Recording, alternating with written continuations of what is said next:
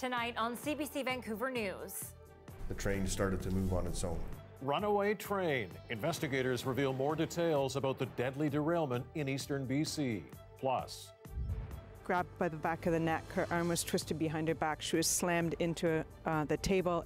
Shocking allegations of harassment and sex assault by Canadian border agents. A CBC News investigation. And what did you wish for this year? Good health? For good health? Meals with our family. Gung Hei Fat Choi, we're live in Richmond celebrating Chinese New Year. This is CBC Vancouver News.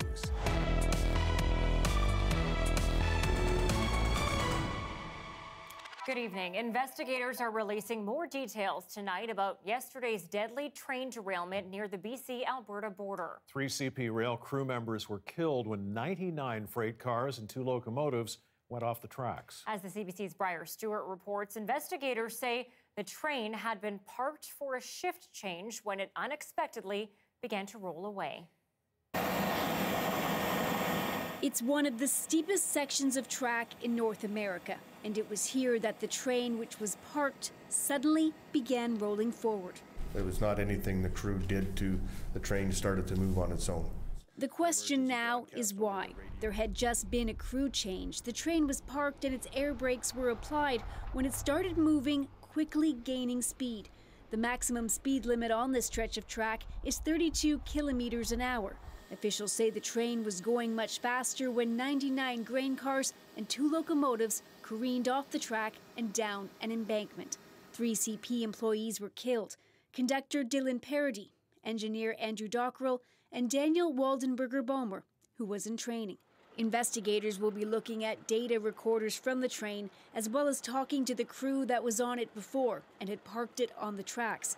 Experts say the frigid, wintry weather may also have played a role. It is probably the most challenging territory in all of North America. The winter operating conditions definitely are a factor. It changes how the brake system's charged, how air travels through pipes. Several crews are now at the site trying to piece together the moments leading up to this. I have sent a ministerial observer as well as people from my Winnipeg and Vancouver regional offices. We want to find out exactly what happened. And why what should have been a routine trip through the Rockies went terribly wrong. Briar Stewart, CBC News, Vancouver.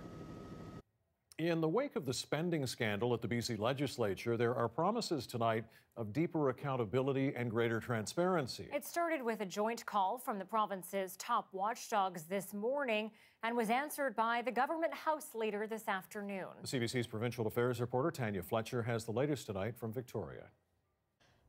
A joint letter was penned by these oversight bodies: BC's Ombudsperson, the Merit Commissioner, and the Information and Privacy Commissioner.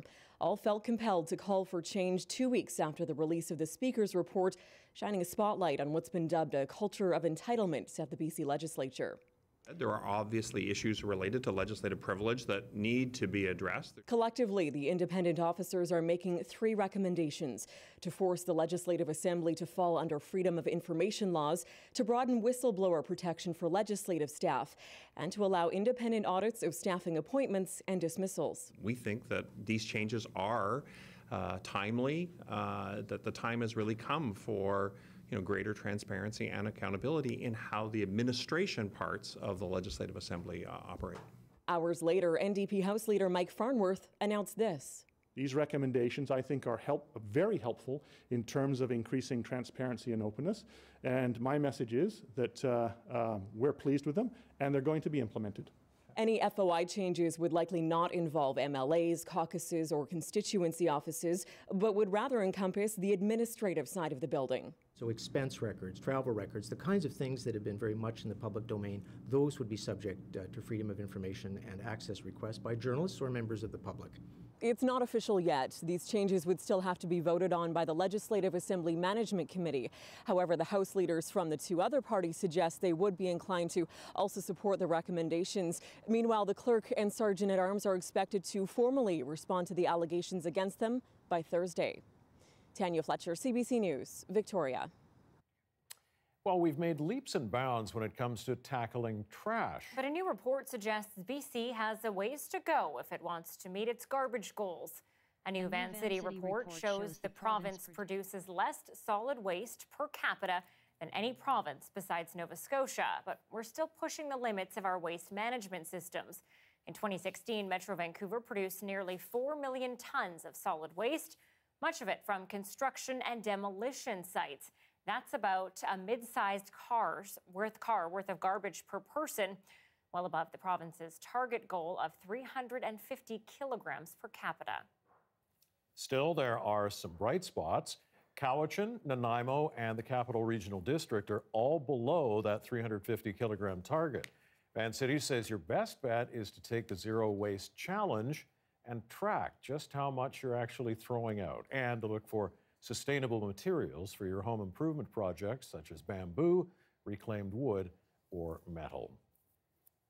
A woman in her 70s was killed when she was hit by a truck this morning in East Vancouver.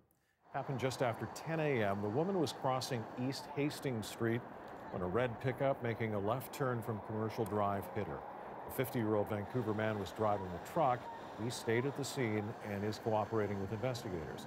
Police are asking anyone who saw what happened to contact them. This is the second pedestrian death in Vancouver this year. A Nanaimo RCMP officer has been cleared of any wrongdoing in a deadly crash that killed 2 drivers last month. It happened after the Mountie tried to stop a white pickup early morning on January 14th. The driver of the truck fled and ended up traveling in the wrong direction on the Island Highway before colliding head-on with another vehicle. Both drivers were killed in the fiery crash. The Independent Investigations Office has concluded the officer who tried to stop the truck did follow proper procedure throughout the incident. When it became clear the driver was not going to stop, the officer turned off her emergency lights and followed at the speed limit on the correct side of the highway. And Highway 97 is still closed between Peachland and Summerland because of debris from a rock slide, but the government is hoping to have it open and clear by tomorrow afternoon. Reopening of the highway depends on the cleanup progress made today. The route is still closed to vehicle traffic, and so if you are driving, you should take assigned detours instead of following your GPS. This is a major transportation corridor between Kelowna and Penticton, and the long detours have been frustrating for some.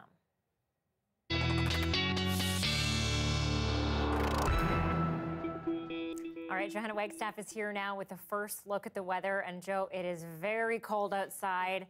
Possible temperature records being broken? It's true, Anita. Yes, it feels cold, it looks cold, and the numbers are helping us out on that one as well. We are breaking some overnight daily temperature records across the province, including White Rock. Last couple of mornings getting down to close to the -7 degree mark, breaking a record from 1929. So yes, this is very cold air in place. The edge of that polar vortex, those Arctic outflow winds pulling that air mass towards the coast, and we are seeing the edge of it across the south coast as well.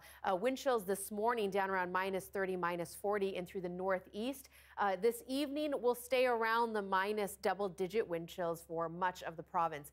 It's just high cloud for now, sinking through BC. That high pressure system is helping to keep that Arctic air in place. There is a new weather maker, though, on the move, and we'll talk more about that, which may bring a few flakes for Thursday. Right now, we just have the extreme cold warnings in place for the Peace region. This is where wind chills are going to be down close to -40 tonight. For us, we're talking wind chills of around -13, -14 again tomorrow morning. So very different, a very similar feel in the air tomorrow morning. A little bit warmer in the afternoon. It's sunny, though, and I will tell you about the snow in the forecast coming up. Ah, the snow. All right, Joe, thanks very much. You're welcome. This weather update is brought to you by your local RE/MAX agent. The experience, the tools, the know-how. That's the sign of a RE/MAX agent. Well, it's the biggest celebration of the year in the Chinese community. Yeah, today is the first day of Lunar New Year, and festivities are taking place across the Lower Mainland. Our Leanne Young is in Richmond tonight as they ring in the Year of the Pig. Leanne, what's the mood like out there? Well, Anita, if you love the color red, kind of like I do, then this is the place you want to be. From the decorations on the roof to what's being sold behind me, it is just red and gold everywhere you look. Now, we've been here since about early this afternoon, and we are in the middle of a weekday, but you wouldn't know it because there are hundreds of families out here all trying to ring in the new year together. Of course, Richmond is the largest Chinese diaspora outside of Asia. Everyone is here trying to get a taste of what it's like in Asia, where it's loud, it's boisterous, and festivities have been happening since actually yesterday night. The mall was open until midnight here at Aberdeen Centre, and they did a big live countdown show, and that continued until this morning, where there were lion dancers that raced through the mall from store to store, bringing in good luck and good fortune, warding off evil. Now, the families I talked to, of course, they are interested in good fortune as well, but they were all at the temple earlier today wishing for something else. Take a listen. Good health. Everyone make money. Everyone needs to make money. Pretty much it's like just having all the families together, and that's all I needed. Yeah. For good health and all the family members good health. Yeah. Wish, frankly, peace, good health for everybody on this earth, and that's the most important thing I think we need. Peace, and that's it. Yeah, most important for me. Good health, good fortune, all the things that Lunar New Year is about, and of course family. And my favorite part of being out here today so far has been seeing all the little kids in their traditional silk embroidered tunics and seeing all of these. Lots of vendors like this throughout the mall. They've packed the hallways, and a little bit later in the show I'm going to come back and explain to you what some of the significance of all of that will be. Anita, Mike, back to you guys. I'll look forward to that. Thanks, Leanne, out in Richmond tonight. And remember, you can go more in depth on any of the stories of the day by visiting us at cbc.ca/BC. And if you are watching us on YouTube or Facebook live streams, you can join in the conversation. Yeah. And you can let us know what you think of this newscast and give us feedback by commenting, commenting or sharing the live stream. You know what I meant. Liking or sharing the live stream. Divisions over what's causing so many people to be homeless in one small BC town. We'll take you there after the break.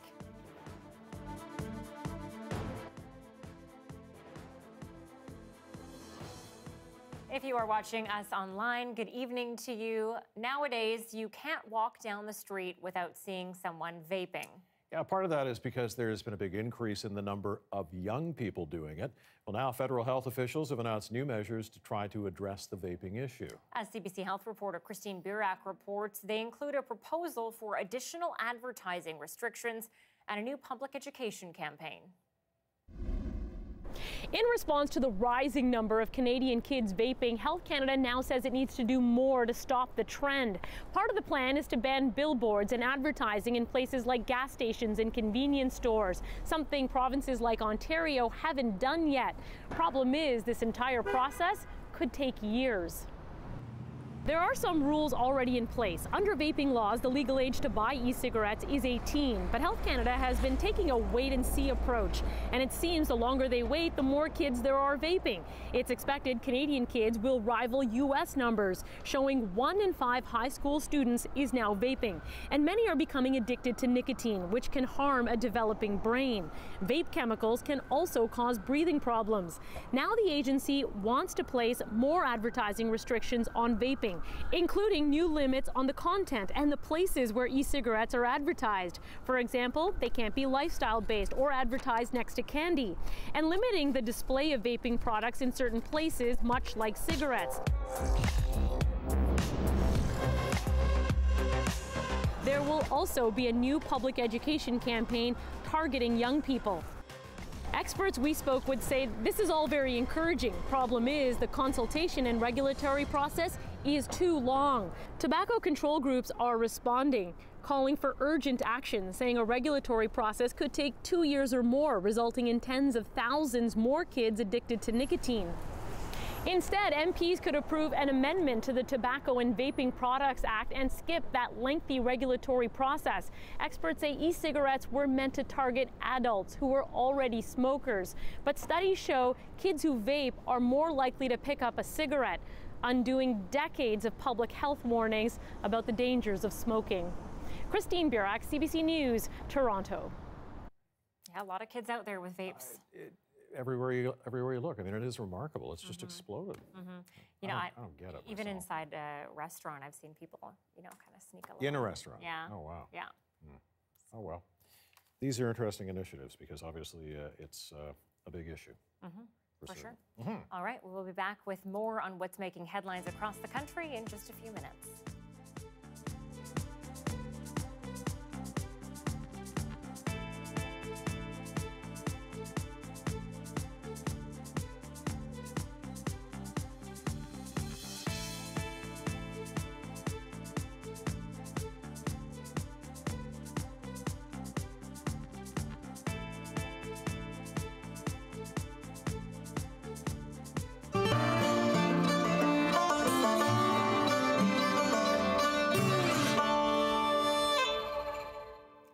Well, it's one of the most picturesque cities in our province, but Nelson has a problem, a big one, a homeless problem.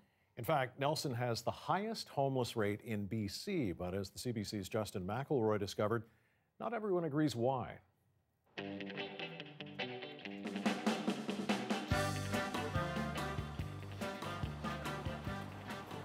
It's a picturesque small town, but it has its share of big city challenges.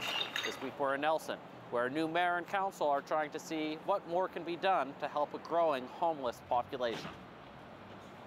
Last year, BC did its first province-wide homeless count, with Nelson having the highest percentage of people living on the street. But in a city of just 10,000 people, that's more than a statistic.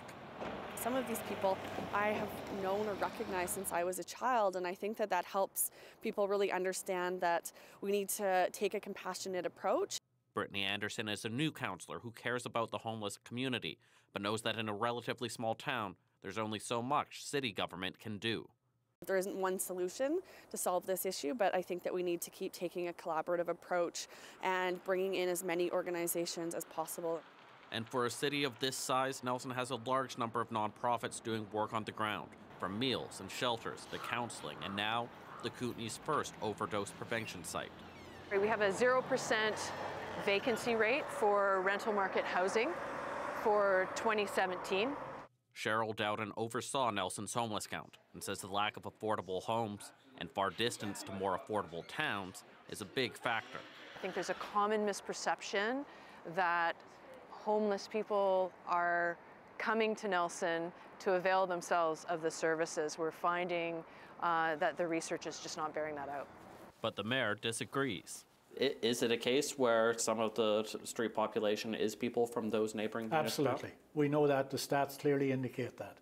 John Dooley promised to work with businesses on dealing with the homeless issue and says a nuisance bylaw may need to be strengthened to deal with disruptions on the main commercial street. We will, as a community, always offer up that compassion. I understand they got some challenges and I understand their need to be out there. But having said that, I think it's important for them to be respectful to the general public as such. It's harsh rhetoric, but another councillor says part of the reason is that Nelson is still getting used to tackling these issues on such a large scale. But a lot of long-term residents, to them this is a new thing. And it's kind of a reflection of how the culture of the city has been changing, and not for the best. You've lived in Vancouver. I guess the difference here is you know everyone or 2 degrees away from everyone, and so there's that person-to-person relationship, which helps increase compassion. It really does. It really does. And I think that's one of the reasons why we've been really successful. Our street outreach program has been really good at getting to know people. But despite all that compassion and all those nonprofits, homeless population in Nelson does continue to grow, meaning that at the end of the day, it might be up to higher levels of government to find solutions, whether it comes from housing, funding, or bylaws. Justin McElroy, CBC News, Nelson.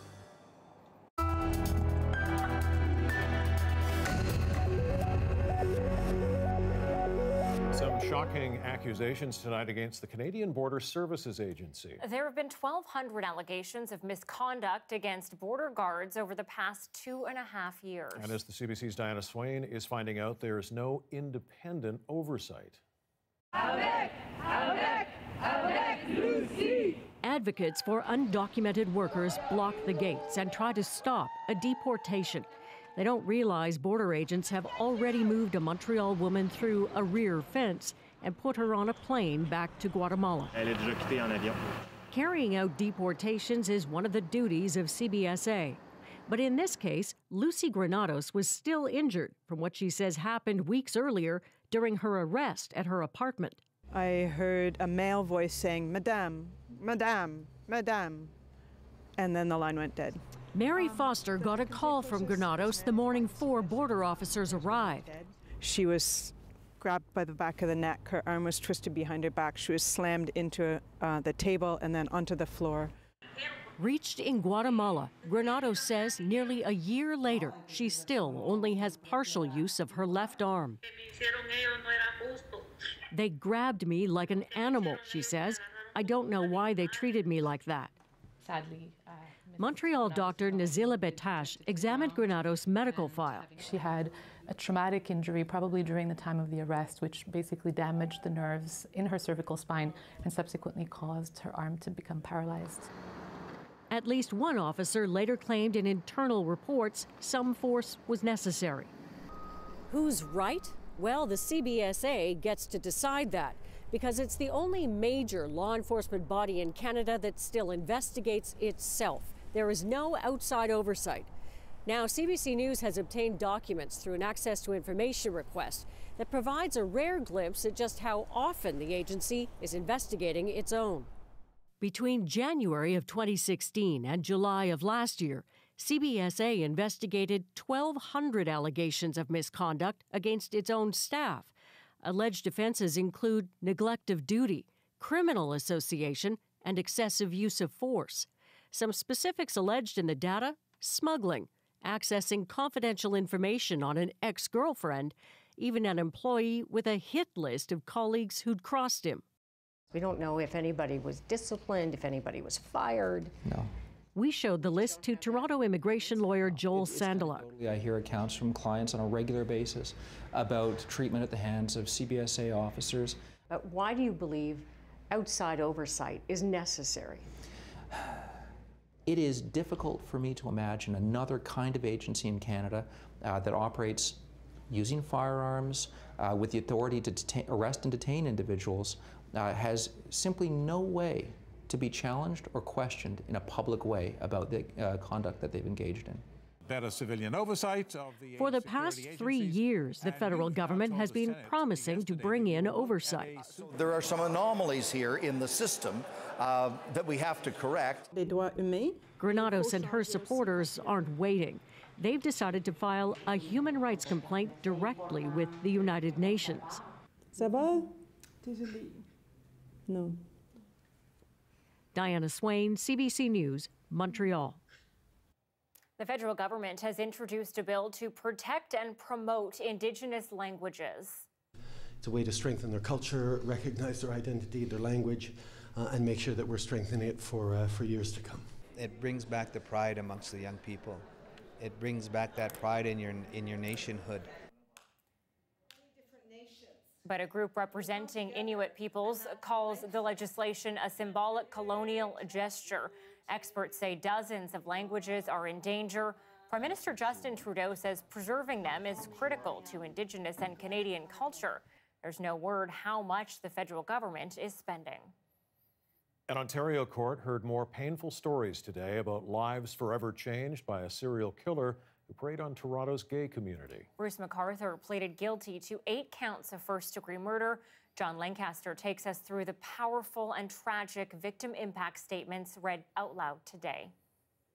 Bruce MacArthur's many victims can no longer be heard, so their loved ones spoke for them today. What I shared with the court this morning was just the far-reaching impacts of the grief and loss and the horror that came with the experience of Salim's murder and the indignity that occurred to him, or that was thrust upon him. One after another describing the carnage MacArthur has left behind. I was actually surprised that I was able to look up and look in his eyes, and he was looking right at me, and because I didn't know whether he'd be face up or face down, and he looked pretty upset, which of course he's upset, but I guess I was shocked by the emotion in his face. He just came to Canada to save his life. Paranavan Thankoel told the court he spent 3 months at sea with Karushna Kanagaratnam, both refugees fleeing violence in Sri Lanka, hoping to find peace in Canada. We were powerless people, he told the court, but we felt such joy about arriving in Canada. But Kanagaratnam vanished. His friends were too afraid to report him missing for fear he'd be deported. MacArthur prayed in that vulnerability, say police, just like he did with Dean Lusowick, a homeless man, the court was told, whose mother died, never knowing what happened to him. Andrew Kinsman's sister described teaching him how to swim and ride a bike as a kid. Do not let his death be just a statistic, she told the court. Do something good for someone. Give someone a hug. Most of all, be kind, she said. Other families described being left broken and broke, now relying on food banks after their loved ones were no longer around to help raise their families. Prosecutors urged the court to sentence MacArthur to life in prison with no parole for at least 50 years, essentially ensuring the 67-year-old dies in prison. They described MacArthur as a sexual predator who kept his own cemetery of victims, hiding the remains of his victims in flower planters and a garbage bin, all the while prizing the trinkets he stole from them and relishing in the disturbing photographs showing what he'd done to them. The judge asked MacArthur if he had anything to say for himself, to which he replied, "No, thank you." He'll come back to this court on Friday for sentencing. After that, it's likely he may never leave prison again. John Lancaster, CBC News, Toronto. We are learning more tonight about that deadly train derailment near the BC-Alberta border. Coming up, why investigators say the crew did nothing wrong.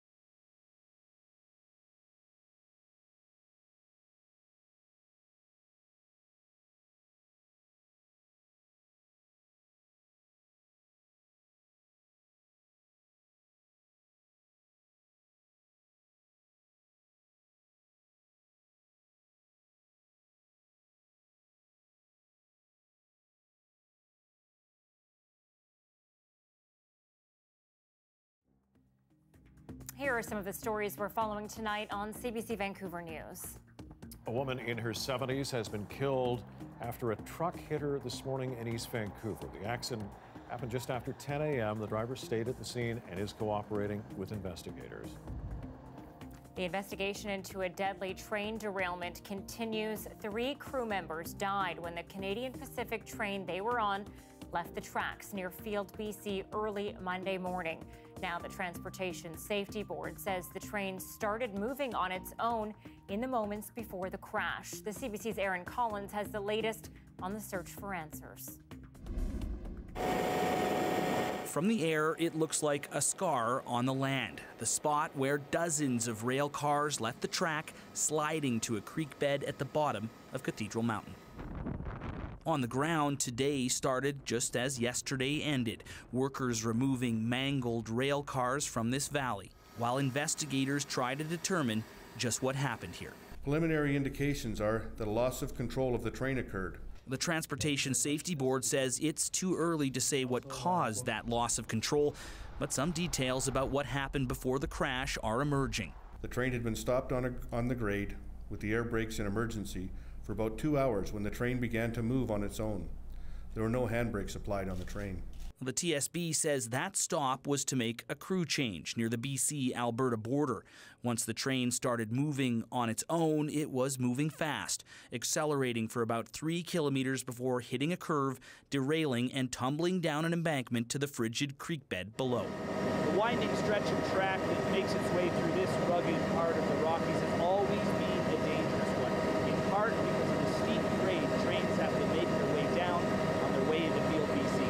Another train crashed here last month. No one died in that derailment, but the union representing the dead CP employees says 8 rail workers have died in Canada since November 2017. And they want more done to keep them safe, something the federal government says it already does. It's always a possibility that accidents or derailments will happen. We're trying to make it as safe as possible, and we will continue to make that our priority. The cleanup will continue here in the coming days as investigators search for the train's event recorders, tasks made more difficult by the frigid weather and rugged terrain that may have played a role in this tragedy. Aaron Collins, CBC News, Calgary. You are looking at a live shot of BC Place, Science World changing colors there in the background.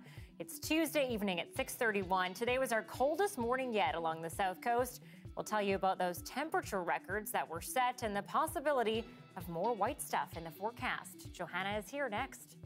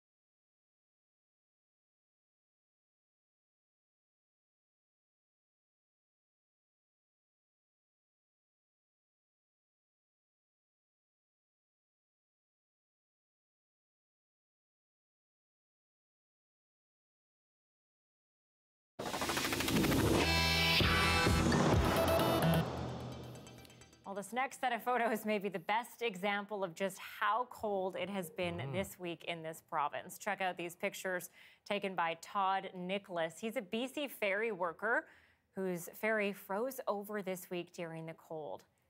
Oh.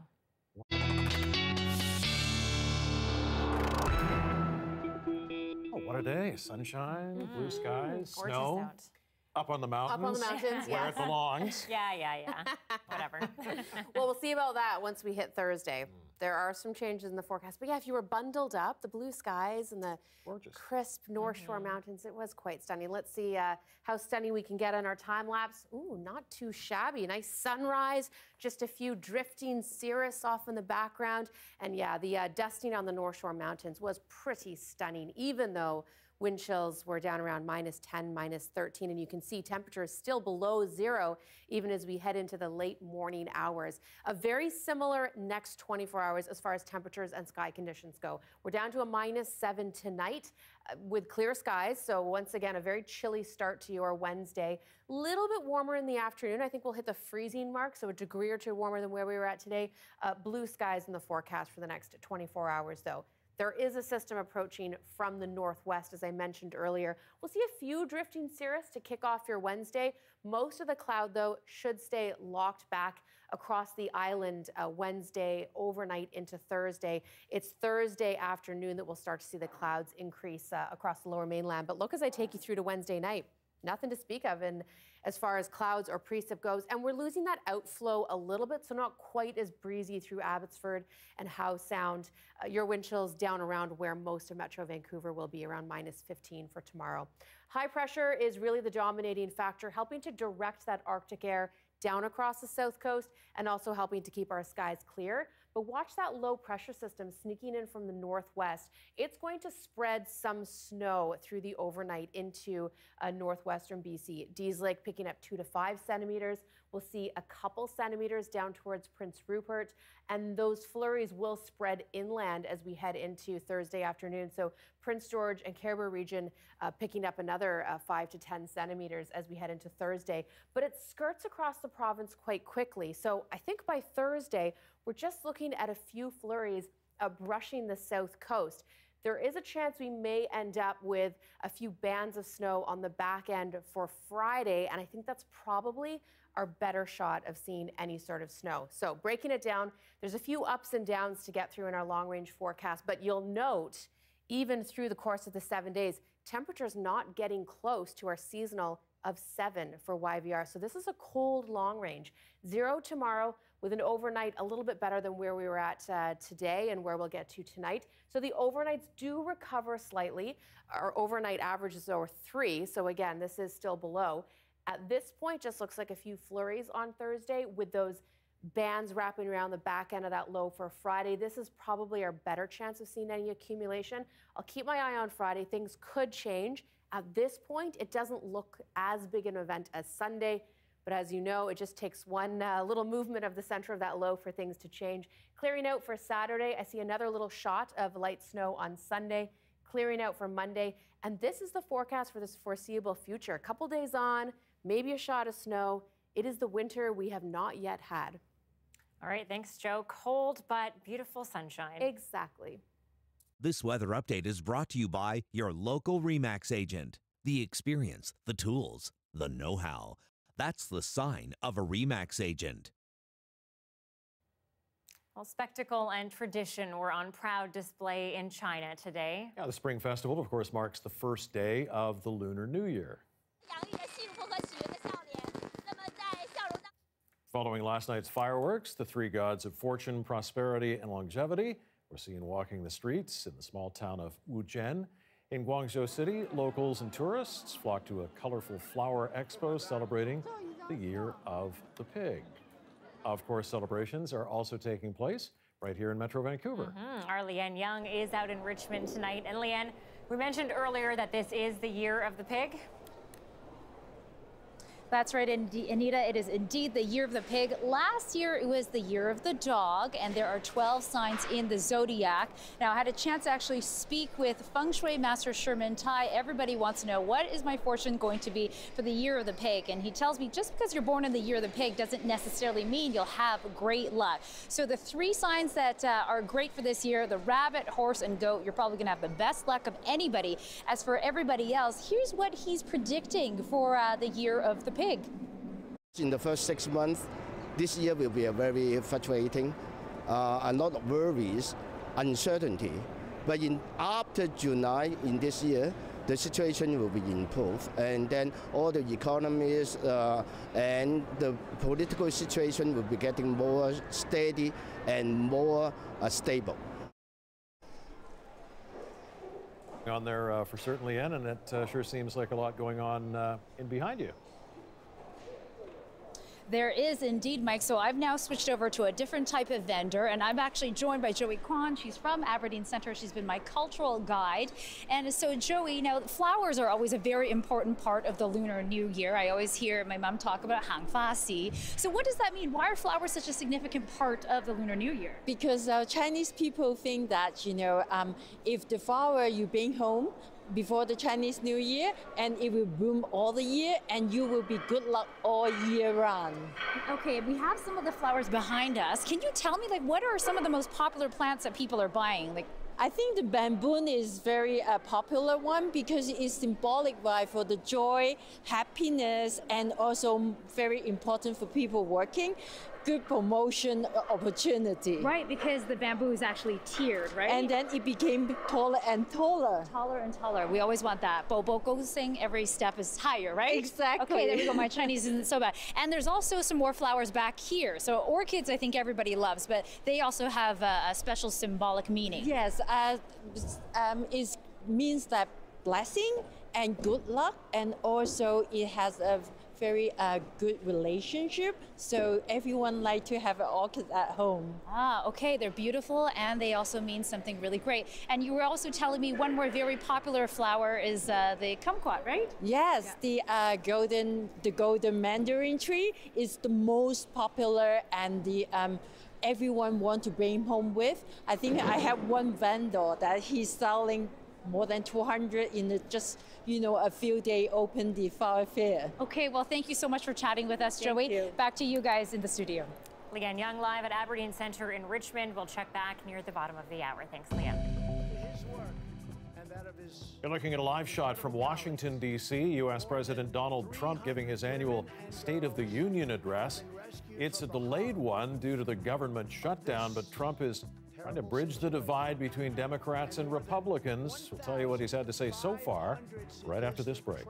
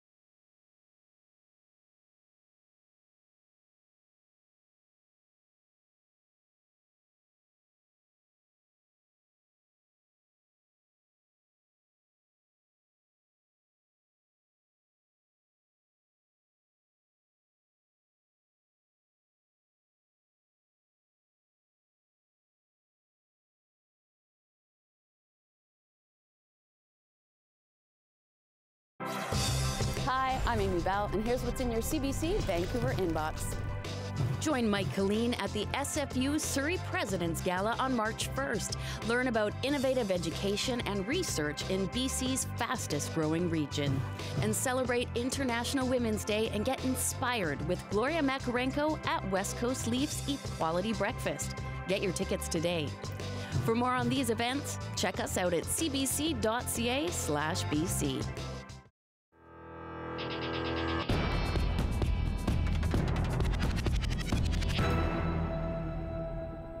Well, he's called his message Choosing Greatness. U.S. President Donald Trump is making his pitch to Congress, the country, and the world tonight in his State of the Union address. CBC's Dan Burrett has been watching it, and he joins us now live with highlights. Dan.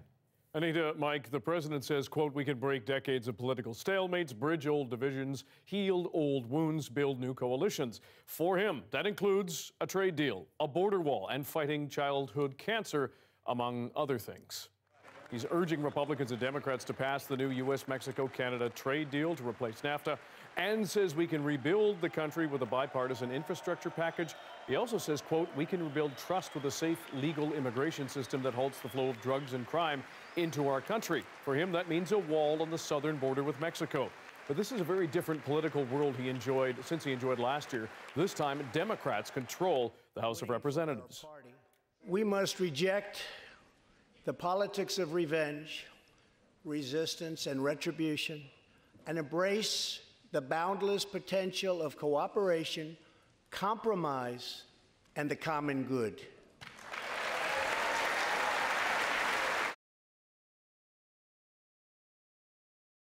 The person seated there is Democratic Congresswoman Alexandria Ocasio-Cortez, no fan of the president. Trump then touted America's robust economy, claiming he passed a massive tax cut for working families and doubled child tax benefits.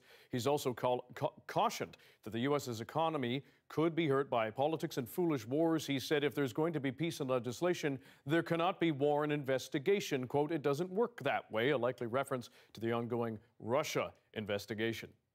Okay, Dan, and what does Trump say on immigration? Well, a bit more. He's still pushing for the wall, as we mentioned, but no mention of calling a national emergency to get it built, as he's hinted at. Trump received several standing ovations in all of that, and we should say the speech is still going on right now, but he says it is time to get that wall built, and he says he will do it. Still, we're trying to figure out how he will, given that the Democrats now control the House of Representatives. Anita, Mike? Dan, thanks very much for the update. British Prime Minister Theresa May made a rare trip to Northern Ireland today in a bid to reassure its citizens about Brexit. She says she's seeking changes to the divorce deal's so-called Irish backstop. And she's vowing it would never include the return of a hard border with the Irish Republic. Northern Ireland does not have to rely on the Irish government or the European Union to prevent a return to borders of the past. The UK government will not let that happen. May says she's going to Brussels Thursday to try to fix the controversial backstop plan, which led to the defeat of the Brexit plan in the British Parliament last month. The UK is slated to leave the European Union March 29th. If the plan isn't passed by then, a hard Brexit would lead to border stops and checks between Northern Ireland and its EU neighbour, the Republic of Ireland. But just the talk of new border checks is reigniting fears of violence in a region that once saw so much bloodshed. Thomas Dagla reports now from Northern Ireland. The first thing to understand about this complicated city is it's got two names. Officially, it's called Londonderry, but many people here call it simply Derry. That avoids any allusion to the British, who many here feel separated this island in two, with the north here part of the UK and the south just a few kilometers away, the Irish Republic, a separate country. And that separation, the frontier between the two countries, is raising all kinds of thorny questions during this Brexit period. All came to a head, came into very sharp focus outside this city's courthouse just a couple of weeks ago when a car bomb went off, the first time the city had seen a car bomb go off in several years. Luckily, no one was hurt, but it brought back difficult memories for Kathleen Gillespie, who lost her husband, killed in an IRA bombing in 1990 during the conflict known as the Troubles. I would not wish anybody to suffer the pain that I suffered, and to see this, to even think about it starting up again, Doesn't bear thinking about. That car bomb attack here in January was claimed by a group calling itself the IRA. They said Brexit had nothing to do with it. But all this talk of a hard Brexit or no deal with the possible reimposition of a hard border between the two countries has dissident Irish Republicans ramping up their rhetoric. I'm pretty sure people within Canada think that the so-called war has ended after the Good Friday Agreement was signed or subsequent years, but that's not the case. Fact is, Ireland is still occupied. We are still under British occupation. This city has seen centuries of conflict, and now with the UK leaving the European Union, many here are left wondering what new tensions they'll be left with. Thomas Dagg, CBC News, Londonderry, Northern Ireland. To Venezuela now, where Nicolas Maduro has issued a thinly veiled threat to jail Juan Guaido for challenging his position as Venezuela's leader. Many foreign countries, including Canada, back Guaido. But Maduro continues to have strong support in many poor neighborhoods in the cities. The CBC's Adrian Arsenault went to one neighborhood in Caracas today to talk with those loyal to Maduro. So we're in a Caracas barrio right now that is a strong Chavista neighborhood. This is a place that voted overwhelmingly for Nicolas Maduro, and the loyalty for him is still strong. It's complicated. Here under Chavez, this community did quite well. There was lots of investment in the arts and in the culture. But since 2008, the financial crisis, the drop in oil prices, the presence of Maduro, life has been getting worse, evidenced by what has to happen here every single day with the water. Access to the water is actually getting worse as the city grows.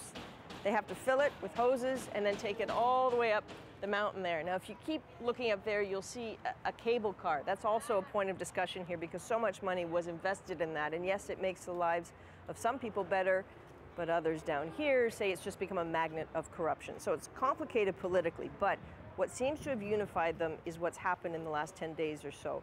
To a person we spoke with today, they said they strongly back Maduro. They know they have Russia and China's backing, and everyone else needs to stay away. One man told us, yes, I've seen the enthusiasm for Guaido on the streets, but that can be explained away as a phase, and that every day that goes by, the enthusiasm is dropping. He says that's his view only, but it is absolutely what you hear on state television here every single night. Adrian Arsenault, CBC News, Caracas. And you can see Adrian's full report tonight on The National. And worth mentioning, earlier today, Global Affairs issued a travel advisory for Venezuela, recommending Canadians avoid all travel due to the significant level of violent crime and unstable political and economic situations. Now, actor Liam Neeson has a new film out this week, but his press tour has turned into a PR nightmare. Yeah, the New York premiere of A Cold Pursuit was abruptly canceled today, followed from the actor's comments about thoughts he had decades ago about killing a black person. Tashwana Reid has more. I had never felt this feeling before, which was a primal urge to lash out. Actor Liam Neeson wants to set the record straight. He's not racist. Today, the 66-year-old actor defended himself in an interview with Good Morning America. We all pretend we're all kind of, politically correct.